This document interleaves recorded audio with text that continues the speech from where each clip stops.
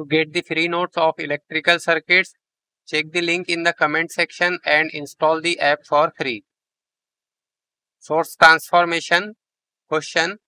Find current through 8 ohm resistance by using source transformation technique.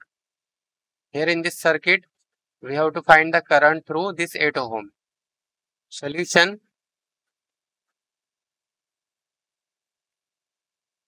First of all, we will convert this voltage source into its equivalent current source. Now, when we convert this voltage source to current source, that time this resistance in series will become in parallel. So it will be look like this.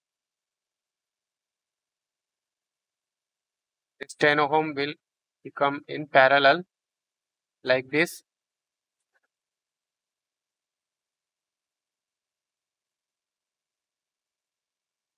The value of this resistance will remain same, that is 10 ohm. And this voltage source will become a current source. And the direction of current source will be according to the polarity of this voltage source. Here positive here and negative here. So the direction of current source will be upward. Like this. And current I is equal to V divided by R.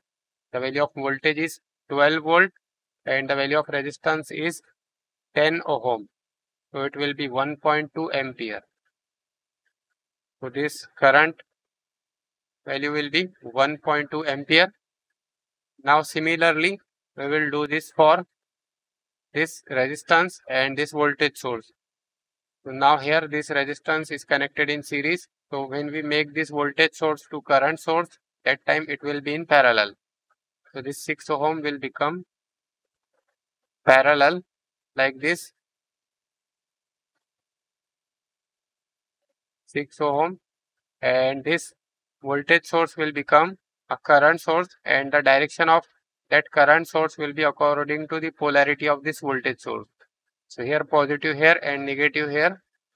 So the direction of current source will be upward like this. And again I is equal to V by R.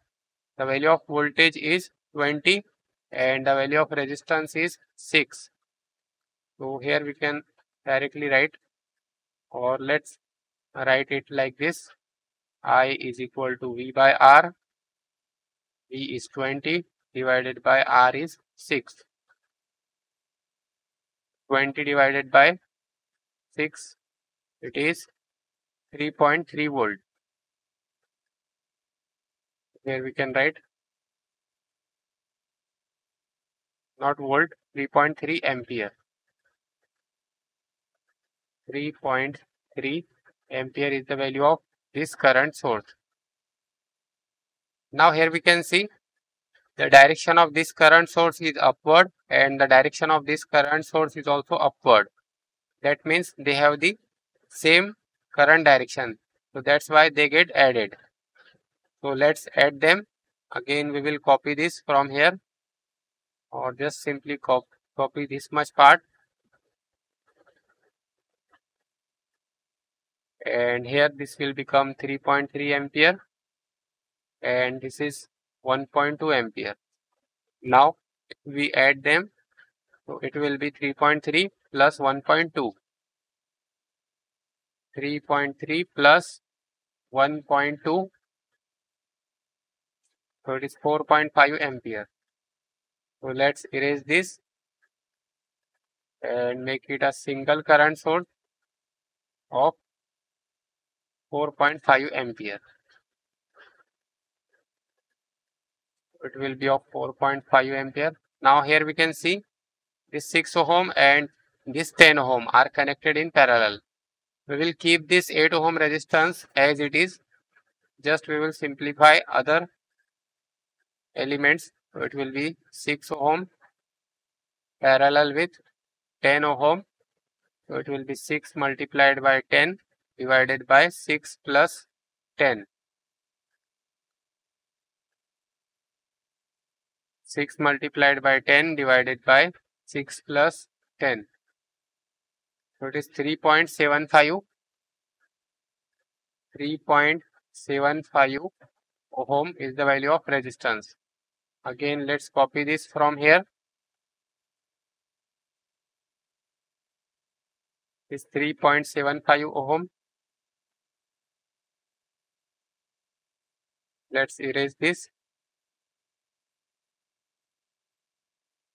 This 8 ohm will be here as it is, just we are writing here, and this resistance will become 3.75 ohm. Now we can easily find the current through this 8 ohm by using current division rule. Let's say this current is I 8 ohm. So by using, here we can write, by using current division rule,